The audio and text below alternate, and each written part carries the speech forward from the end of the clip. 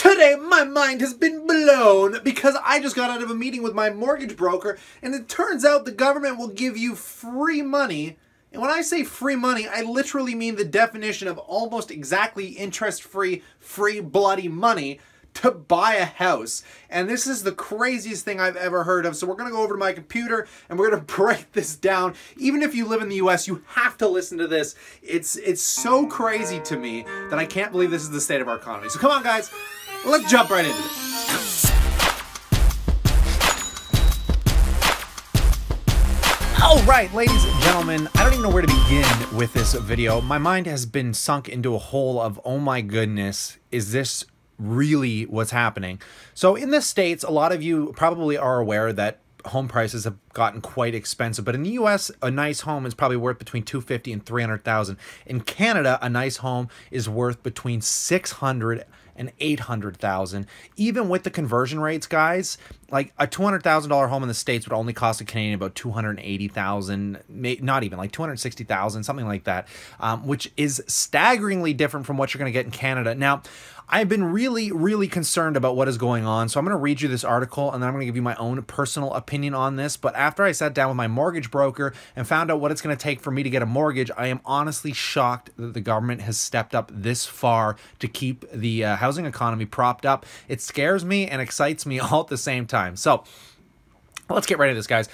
We'll just read the first little bit here, and then I'll scroll down. Let's just read the full thing. I don't want to give you guys any bullshit. Let's just go through this whole thing. So eligible first-time home buyers with a maximum household pre-tax income of $120,000 a year. So you can't make any more than a household of $120,000 a year. So if you're married, so say you each make 50 grand a year or whatever, 60 grand a year, so long as you're under that 120, who have the minimum down payment for an insured mortgage with CMHC. So essentially you have to be approved for a mortgage from a bank. Like they need government-backed mortgages for you to get this. But let's just keep going here, guys. The loan is interest-free and doesn't require monthly payments. Again, just listen to this, guys. The government portion of the home shares is in rising or falling values. The loan plus any equity uplift on the portion is repayable to the government upon sale of the home or after 25 years, whichever is sooner.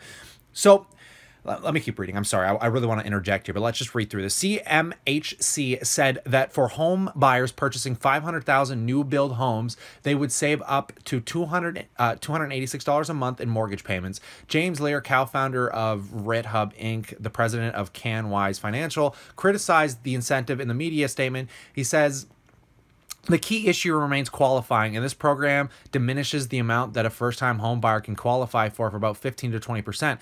This is because the program limits the mortgage amount to 4 times the household income, whereas those not participating in the program can actually qualify for a mortgage that is 4.5 to 4.7 times their income or their household income for qualified home buyers, also capped at $120,000, right? So those who would be attracted to the program would be Canadians who are trying to purchase it'd be the first home they're purchasing, their maximum qualification. However, because the program diminishes how much you can qualify for, it doesn't serve the need of the group. It is targeted at Canadians.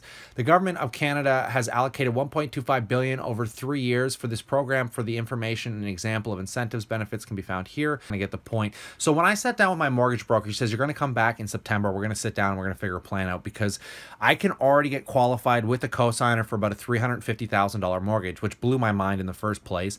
But she said the government, so long as you don't put a full minimum down payment, a minimum down payment is usually 20%. So if you come up with 19%, the government will match it up to 10 to 15%. So the government will give you up to 30, 40, it doesn't even work. It's a page is an error. They will literally match you up to 30 or 40,000. So if you come up, let's just take a random example here. Just say the house is worth $200,000. Not that you're going to be buying much in Canada for $200,000, but let's just be hypothetical here, okay? So say you come up with a down payment of 20%, which would only be $40,000 on a $200,000 home. If I did the math right there, I probably did it wrong, but let's just presume it's 40. The government, so let's say instead of coming up with 40, you come up with 30. The government will now give you an extra 30 on top of that, interest-free, and the only time you pay them back is when you sell the home, or 25 years, whatever comes first. So not only is this wild, but they increased the RSP contribution limit. So the registered retiring savings plan that I just opened, you can contribute to it tax-free, and now you can give yourself a loan off of it tax-free but you have to use the money. So you have to pull the money out of the account. It's a registered withdrawal into buying a first-time home. So if you guys don't know what's going on in Toronto, this is what a home looks like in Canada. It's about $2 million. So there's no way. Look at this house. This is like a shack. This is probably not even like 500 square feet for $1 million. This is the reality of the Canadian housing market currently as it stands in Ontario. And I think what is going on is the government is terrified of a recession coming. People have stretched themselves so far that new home buyers can't afford to buy a house like me. The most I can get qualified for with a cosigner is $300,000. Well, that's a hell of a long way from $700,000. But you can still look at condos. You can still look at homes a little farther north. You can still find fixer-uppers. There are options available. And as a first-time home buyer, I'm kind of on the fence of whether this is a great idea or not, because the way I look at it is the government's literally going to give me free money. And if I can find a condo at the right price that I can rent for at the right price, it has to be a new home. There are some stipulations that come with this, and the full stipulations come out in September, but you can only buy new homes. So you can't buy used homes. So you're not going to be buying a $2.4 million home unless it's brand new. The government only wants new homes to mitigate their own risk. So I'd have to be looking at a condo because I couldn't be buying a fixer-upper.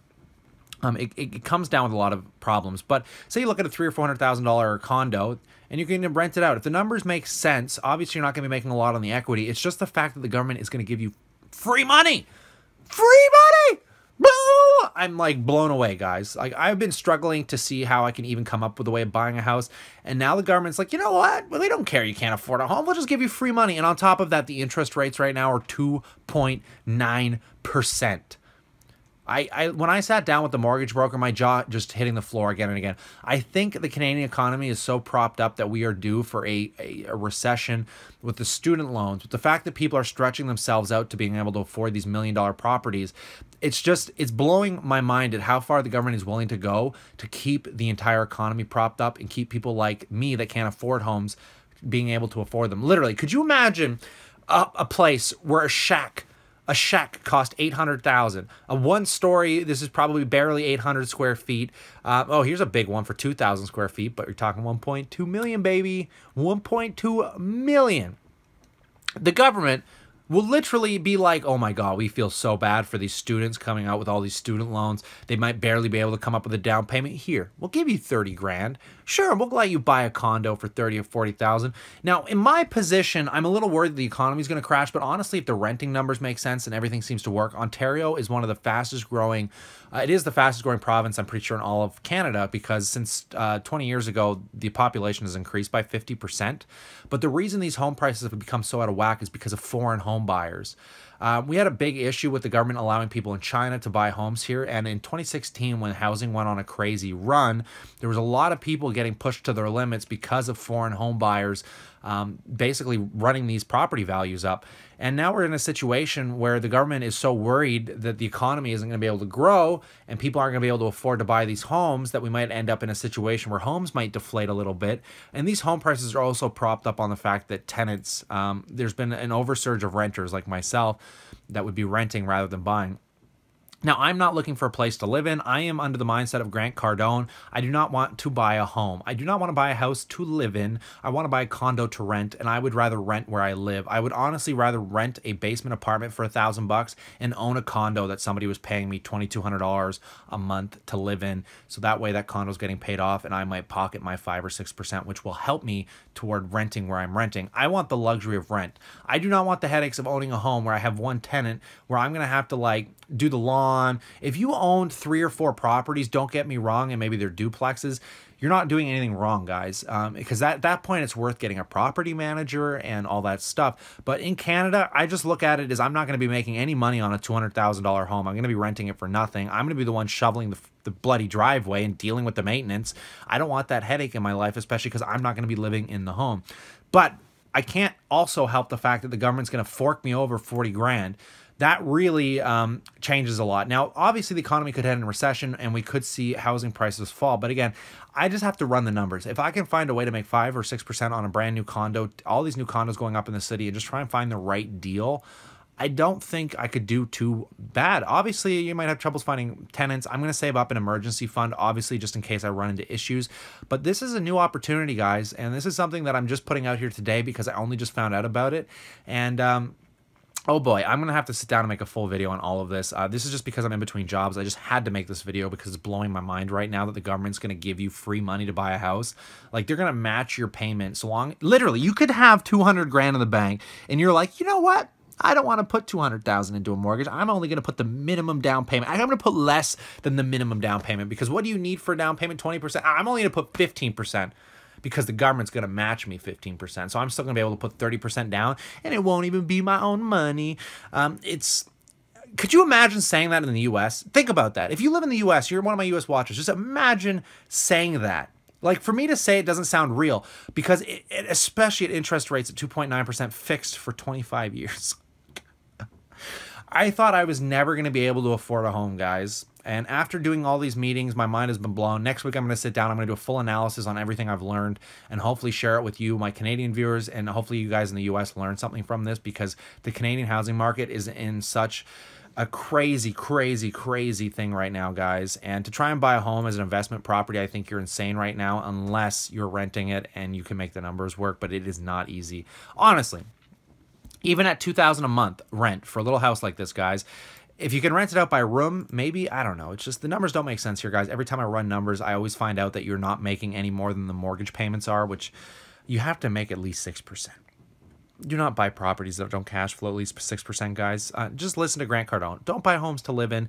Rent where you live and own where you rent. That is my motto, guys, and I'm sticking to it. So I hope you enjoyed this video. Slap a like. This video needs to get ranked, guys. I can't believe the government's going to be giving free money starting in September. I'm working my ass off now to bank as much as I can.